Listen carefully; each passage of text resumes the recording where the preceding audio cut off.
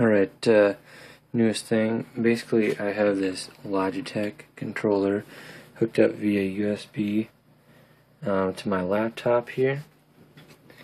And what I want to be able to do eventually is control a robot using the two joysticks here. One for the left tread, one for the right tread. And so I want to be able to do that via Bluetooth. There's my Bluetooth module there. And so what I did is bought a BlueSMiRF Bluetooth radio from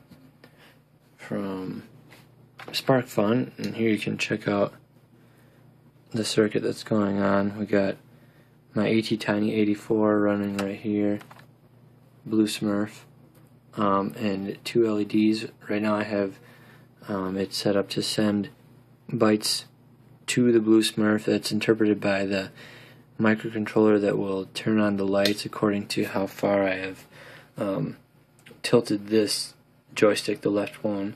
If I go up, the top LED brightens up. If I go down, the bottom LED brightens up. So yeah, let's see if we can see these both together.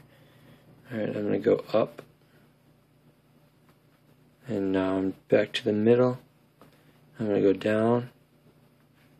I can't have my light on, otherwise it's too hard to see the LEDs. But I'll just make the motion a few times here.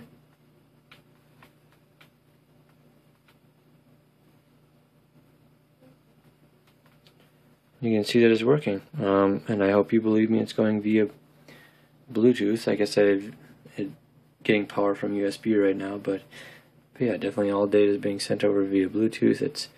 It's a right now I have a C# form going that shows you what the number is that it's sending over. The second two zeros will be for the right one, and actually it's set up, but it's not being sent or interpreted because I only have two PWMs working right now because of one timer. But besides that, as you can see, or I hope you can see, sorry for the darkness, you can maybe see my thumb better there, but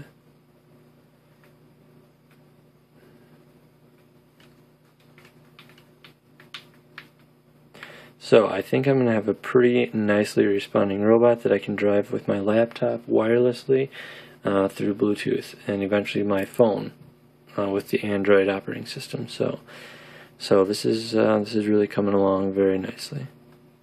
These pulse width modulation signals will be interpreted, or they will come into a motor controller eventually, but I haven't bought them yet.